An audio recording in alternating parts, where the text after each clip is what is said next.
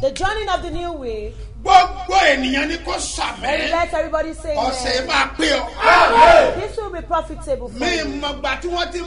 I don't know when they'll be dragging with you. I don't know when you'll be dragging with you. But in those days, the goodness is dragging. You will get it. Receive it now. Receive it. The key of glory they'll be looking for that you couldn't receive for a very long time. It's right time now.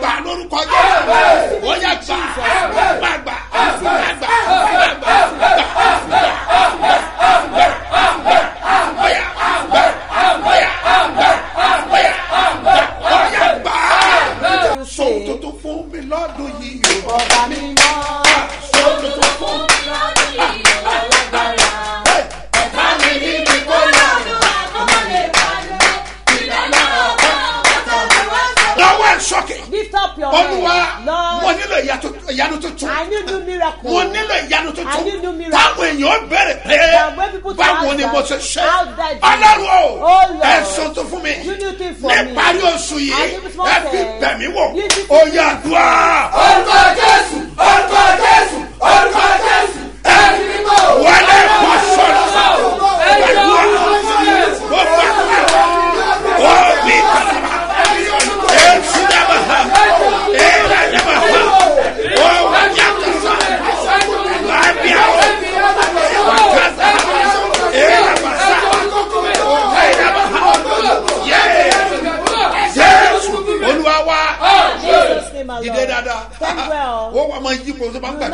as a prayer my God, hey, surround me with good people. I don't want to be lonely. I need good people. People that will help my life. God, surround me with good people. And my children. Oh, mother, take your children photograph. You pray, Lord, surround me with good people. And my children.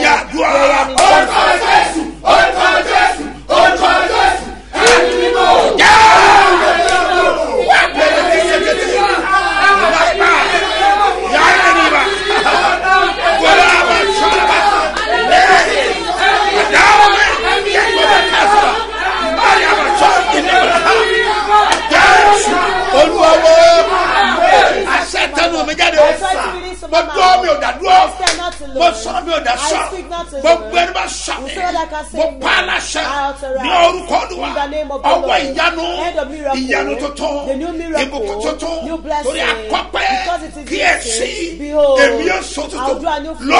And now, Monday, to spring forward. The miracle will take place. Ìpàdé àdúrà ọlọ́jọ́ mẹ́ta tó bẹ̀rẹ̀ oṣù kọ̀ọ̀kan bẹ́tàìdà 1, 2, 3 níṣẹ́ bí ọba headquarters ìwọ náà wà ó testimony rẹ̀ dájú o. Ó tún ti dé bẹ́tàìdà 1, 2, 3 ìpàdé àdúrà tó máa wáyé bẹ̀rẹ̀ oṣù kọ̀ọ̀kan oṣù kẹjọ ọdún yìí ti dé.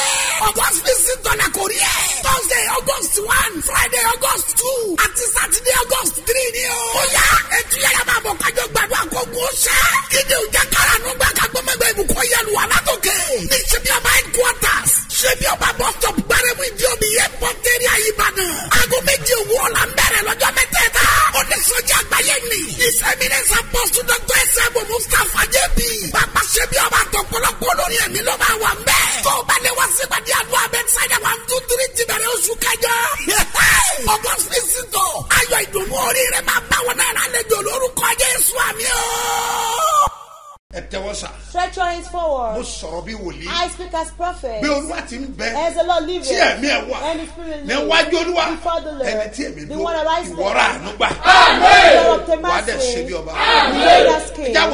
Let's examine the Bible to take a memory verse as a golden verse that is enough for us not to know well. We want to examine the book of James, chapter 5, verse 13. James, chapter 5, verse 13. He says that, say after me. inú ẹnikẹ́ni àbàjẹ́ nínú yín bí. jẹ́ kó gbàdúrà. jẹ́ kó gbàdúrà. inú ẹnikẹ́ni ha dùn.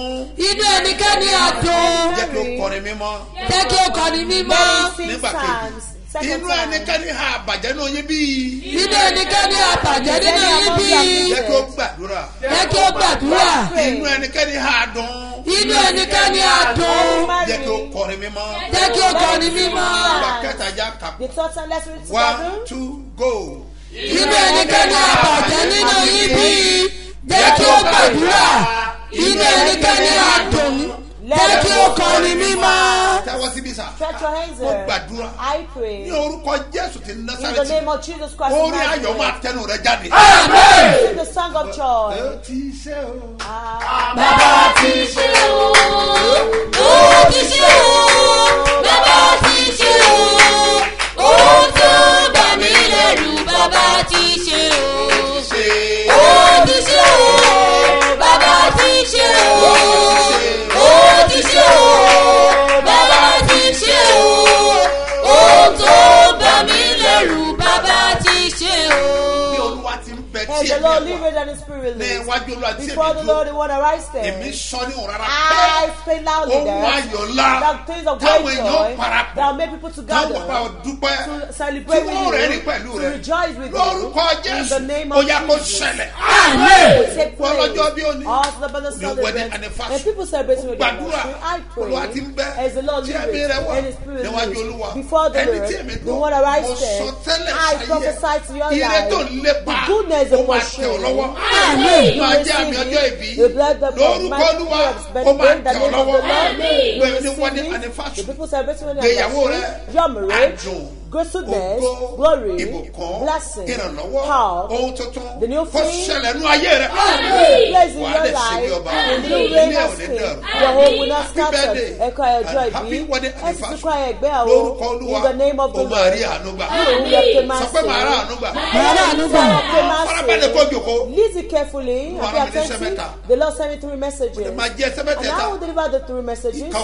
One for you, one for you, one for everyone, and one for the nation. I say, for my nation that I cherish so much, which is Nigeria, the Lord sent me a message. The prophet that the Lord will send, and the prophet will deliver the message that the Lord has sent me. Listen to me, sir. The Bible says, pray for Jerusalem, and those that love Him will prosper. They will start on my country, Nigeria. Listen to what the Lord says. I was in my dream. In that dream of vision, where God speaks to His prophet. Listen to this. And I saw Nigeria flag was blowing. And people were happy and rejoicing. They were rejoicing. Later, this was good withered. And the breeze was coming. It's a little bit for the breeze to blow it. And people hold the flag and put it in holy camp. Hey, problem is on his head, no.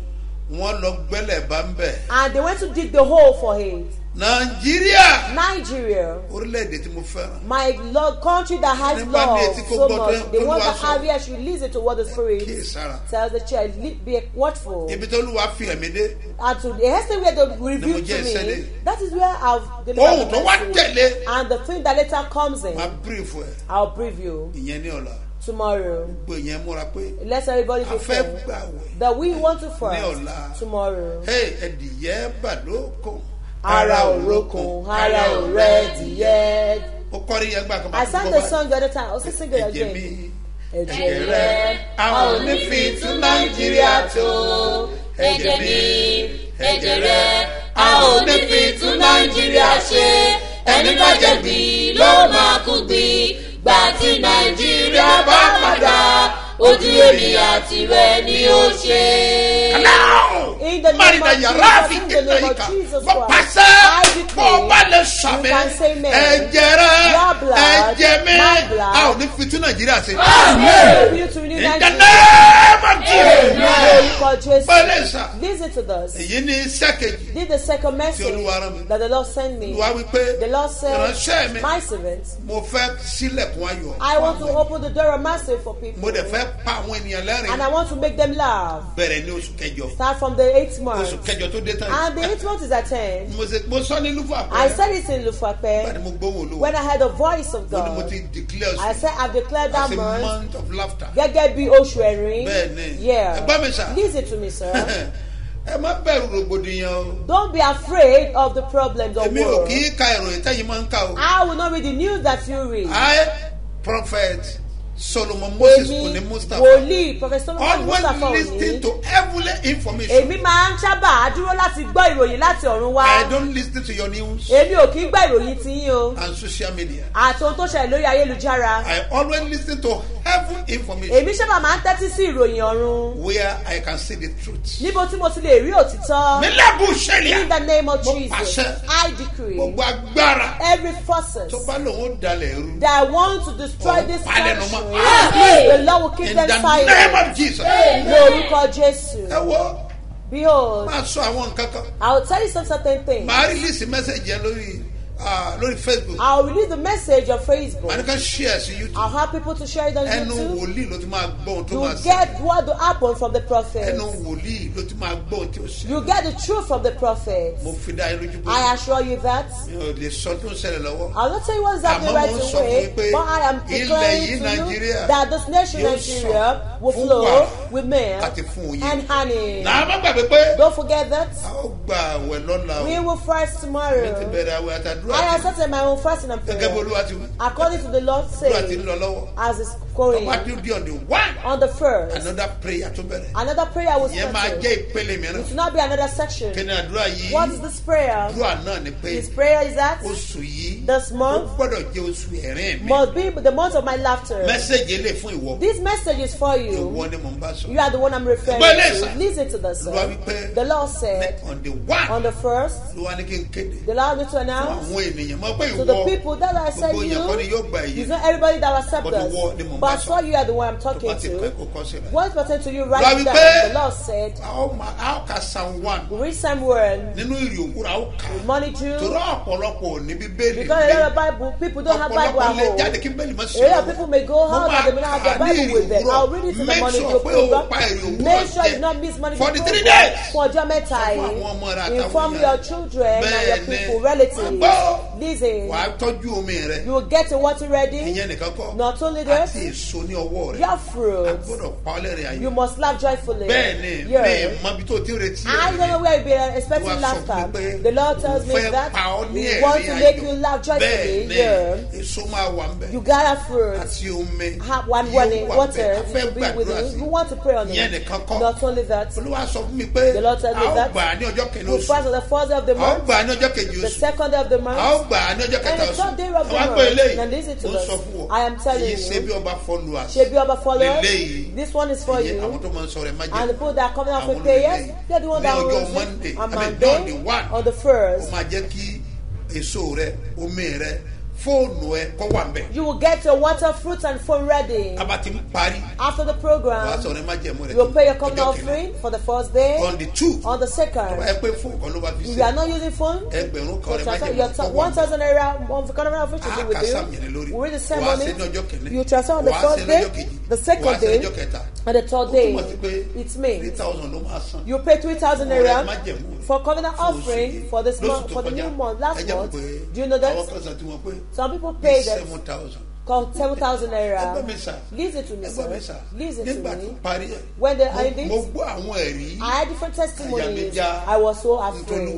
What the Lord has done in the life of people. This month's testimony is for you. I've delivered the message. I want to lift up your hands. Never sorrow you. God will make you laugh joyfully.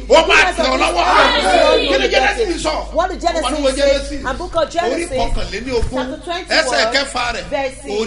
that wants to Genesis chapter 21, verse 6.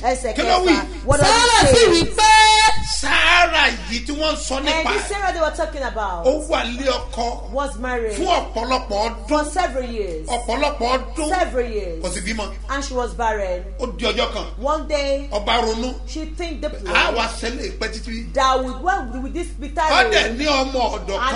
Ọmọ obìnrin. She have a maid servant. Bíbélì wípé. And the Bible says. Ó sì ní ẹrúbìnrin kan. And she have a maid servant. Orúkọ rẹ̀ a máa jẹ́ Agari. And he was Agar. Ó wá ronú ó kan ayẹ ìpè. And she thought in that mind that. Kí la wá sí? What we would do? Kí ni ká ṣe? What she would do? Níwọ̀n pàdé pé èmi mú lẹ́rú. As much as I'm the one that own the maid servant. Èmi mú lẹ́rú náà. I'm the one that own the maid servant. Ẹ tó lẹ́rú ló lẹ́rú. I is the one that own the servant. Bàbá bí mi náà mú lọ́mọ. You should give back the child belongs to me. Ọkọ mi Abraham. Oh, my husband Abraham. Do you know what we would do? Go and sleep with her. Let her conceive and deliver the baby. And she will release the baby to me. And she will bear my name. She will bear your name. That means you have children in life. That you want to adopt that child. She wants to adopt the child. She used love. But at the long run, you know that man thought of man, they did not wait until the Lord again. And Abraham, that was called the father of faith, even himself, that proceed on earth. He followed that advice is so good that he loved the girl before. I said that was my thinking though, that lady is so beautiful before. He's part of it. Oh, my wife, I love her. She's a good one. I'll increase your money. But at the long run, the woman conceived and gave birth to the child. Where she gave birth to the child? Oh, my husband. He was referring to Sarah then. Oh, my Lord. Truly, I'm a maid servant before. But now I'm free. I'm eating what you're eating. I read your sentence. I mean, I'm satisfied with it. Yes, sir. I'm satisfied with it. And by the time I deliver, the is a baby. Look at it now. And so what's not your pillar in the family? You don't have any pillar in this house. And this child belongs to me. Don't do my child anyhow. Is not that? That become a problem in the family. Abraham said, come Abraham. I'm the one that owns this maid servant. And the child belongs to me. I don't want to see them out again. Send them out of this house. That is how it's happening in our own generation. We pray sometimes. Prayer in this program. A generational curse. Their firstborn are always great in life. They just pushing the child out. For Abraham's firstborn was chased out of the house. How was that? And you know what happened? The woman had a husband. But you know that Abraham's man will be of the child. That story is very late in very well. But one day, that the one that loves to be hospitality, to be expected. And the visitors are passing by. Come, you will eat, you will drink, and wash your feet. That is very dirty. And the hospitalizer. They were very happy. They said, will this come by this time next year? And your wife, there is a fixer with barrenness. All of you establish the work of man. By this time next year, draw your food. Listen to me, sir. All of you that there is a burst of glory in your life, burst of glory or reproach is very bad in the name of Jesus. Reproach of glory is in your life. They didn't allow you to use your glory. When you are talking about it, all of you that there is reproach of glory in your life, that they will be in the name of Jesus. The angel were passing by. They said, by this time they will come by your wife Sarah. Will I give a birth to child? Sarah said, what kind of child? Don't you know my age? Do you know my age? When I said I will be mother, she laughed. Abraham. The angel said, Abraham, why is your wife laughing? I'm not laughing. You laugh because your child will be named Laughter. Isaac, laughter, son of laughter. When he conquer here, he said this one comes to pass. Read further. Sáà sì wí pé Ọlọ́run pa mí lẹ́rìn. Ọlọ́run pa mí lẹ́rìn. Gbogbo ẹni tí a gbọ́. Gbogbo àwọn tó gbọ́. Yóò sì rẹ́rìn pẹ̀lú. Wọ́n rẹ́rìn pẹ̀lú mi. Ẹ̀yà. Gbogbo ẹ̀yin tí ayé ń yẹ̀yẹ́ lọ́wọ́. All of you that the enemy mock you right away. Wọ́n wẹ̀ wọ́n rẹ́rìn. They look at you and laugh. Can you see how his life is now? He's married but they're childless. Don't you see the child that feel me good before I go to the job. People dey mock me. But láti òní lọ wọ́n máa rẹ́rìn pẹ̀lú rẹ̀. Wọ́n máa yọ̀ pẹ̀lú rẹ̀. Wọ́n máa yọ̀ pẹ̀lú rẹ̀. Mo wà lúfú àpẹ. I was a lúfú àpẹ. Mo gbọ́ testimony. I heard the testimony. Mo rẹ́rìn ayọ̀. I laughed joyfully. Àwọn tó máa yọ̀ lọ́sẹ̀ yìí. People that will rejoice this way. Ẹ kàn rẹ́rìn pẹ̀lú mi. Hey, just laugh with me. Sọ pé Jésù pa mí lẹ́rìn kò sẹ́kún mọ́. Ẹ̀rín ayọ̀ Olúwa pa mí lẹ́rìn kò sẹ́kún mọ́. Ẹ̀rín ayọ̀. Ẹjọ́ ẹ̀rì fáà mi. Please refer me to Lúfú Àpẹ. Orúkọ mi ni Mariam Akitola. Láti Èkó ní Muṣi. Kí ni t'Olúwa ṣe fún yín? Olúwa ṣe ohun ńlá láyé mi. Mo dúpẹ́ lọ́wọ́ Ọlọ́run ṣe bí ọba. Nítorí pé ohun táyé ti rò pé kò lè ṣe ẹ̀gàn tó ti pẹ́ nínú ayé mi. Mo lóyún ní 51, mo bí ní age of 52. Ní ọjọ́ birthday mom. Farabalẹ̀. Ẹ̀dùn màmá yìí farabalẹ̀ o. Mo ń gbọ́ ẹ. Mo ní interest. First child mi ni àkọ́bí mi lélẹ́yìn. Kí ni age tẹ́ fi lóyún ọmọ yẹn? 51. Age of 51. Bẹ́ẹ̀ni ma, bẹ́ẹ̀ni sà. Ẹ wá bí ní age of 52. Bẹ́ẹ̀ni sà. Sọpẹ́ ẹ jọ mọ̀.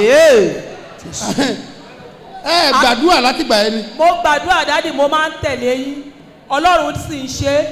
Ní ọjọ́ tí mo lóyún ní ẹwà sí jọjú, mo lóyún kan níbẹ̀ tí mo pàdé. Nǹkan tí ogun tí mo rí ni pé ogun inú pátá lógun tó jà mí.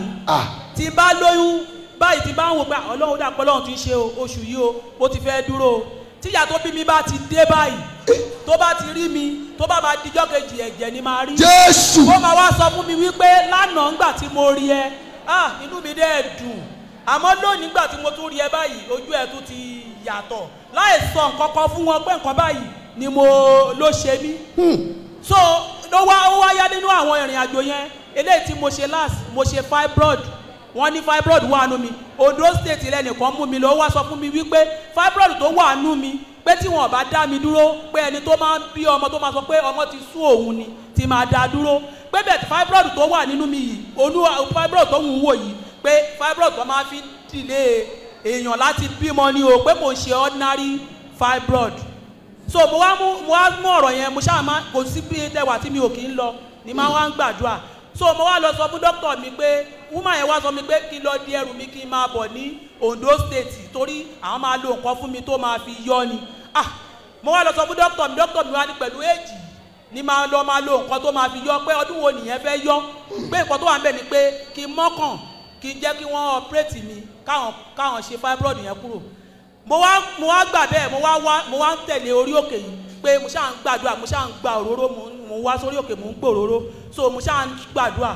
So àwọn ọ̀rẹ́ mi wà níbi tó mọ̀ pé kò síbi tẹ́ ẹ̀ ń lọ tí mi kì í wá, èyí tí mi mọ̀nà ọgbọ́n máa béèrè ọ̀nà. So eléyìí nígbà tí mo wá àṣà bí mo yẹn lọ sórí òkè yẹn tí mo ń lọ sọ́dọ̀ ibi tí dádì bá wà, wọ́n wá Muṣi, mo lọ bẹ̀ gbogbo ibi tó bá ṣà wà ní máa ṣà ń lọ, mo ṣáà máa ń gba òróró àti omi.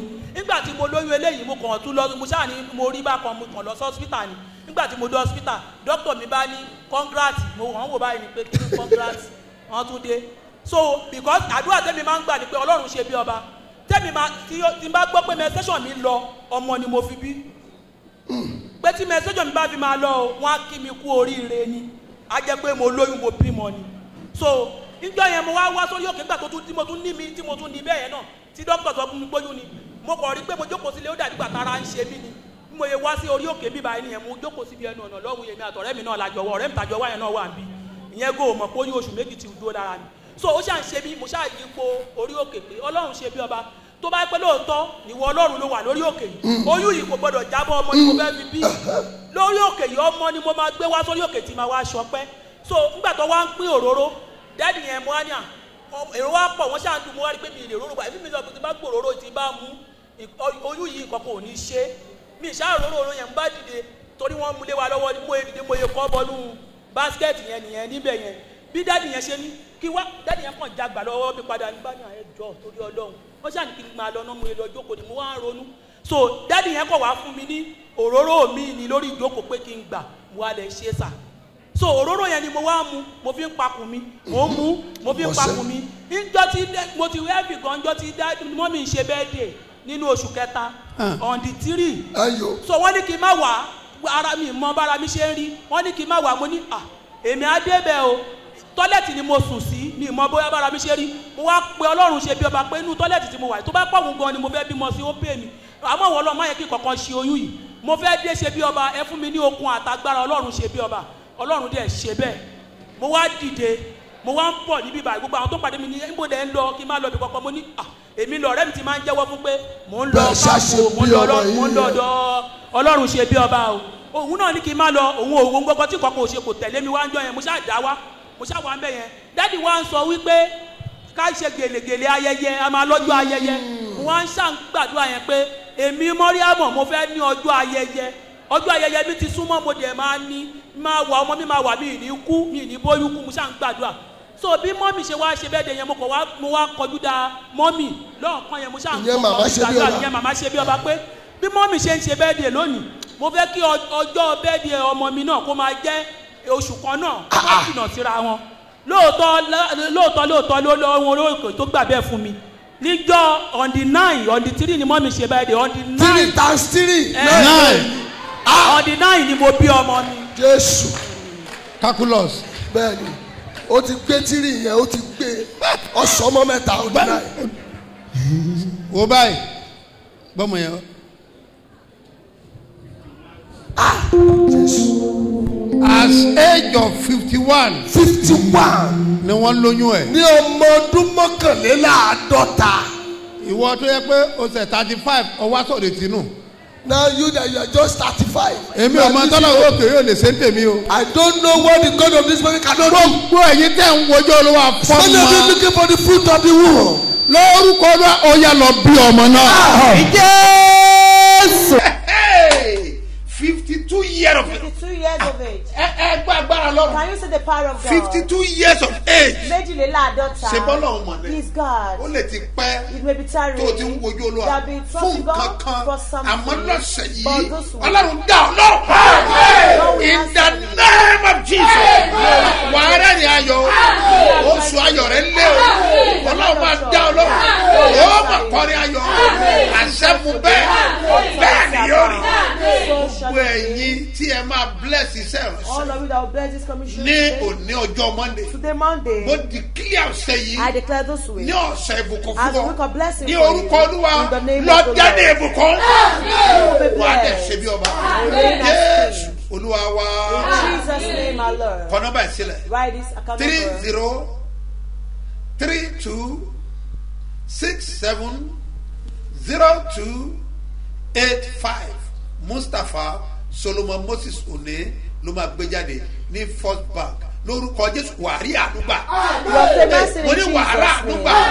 Lọ́wọ́ sókè ẹ̀sọ́ báyìí pé nílé ológo bàbá. Dẹ́kùgbà mi sílé, kójú má ti mí lọ́nà rẹ̀ ò fàdédé mi lórí. Níkẹyìn ọjọ́, èmi àti at the end of the day you and I. àní a ò ní digi ìdáná. will not be a firewood. In the name of Jesus. Iṣẹ́ máa dìde. Your business will rise. I bless the whole. Anoint yourself, your head, your face, your feet, your home. And be blessed. The one that wants to stand against you, their goodness wants comes in the name of Jesus Christ of Nazareth. The angel of God will uproot them. We have testimony. Nigeria, àlàáfíà kó jọba. Bẹ́ẹ̀ ni yóò rí. So shall it be. Olúwa wa. In Jesus' name, my Lord. Face somebody. Assure them that I am next to testify.